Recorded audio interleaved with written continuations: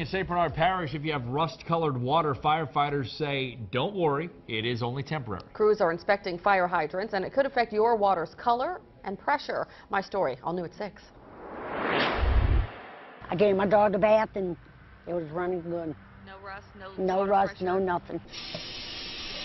Esther Pomez says so far so good with her water. She saw the crews out earlier today and says it gives her a sense of comfort. I feel safe in case if a fire ever comes around. So that gives us a better... Fire Chief Randy Stone says this is day 1 in a 6-week-long inspection process. You have to log all of your pressure readings down with the hydrants.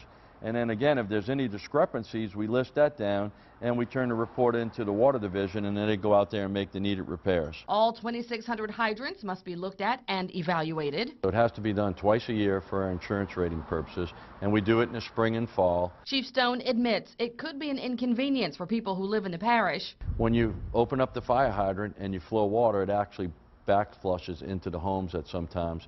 So if you come home and you have rusty water, you just need to run your water for about 5 minutes or so and it'll clear up. But parish leaders say it's something that just has to be done. It is critical, and it is a mandate. Now, just a heads up for you, crews will be working on hydrants Monday through Friday from 9 a.m. until 11 a.m.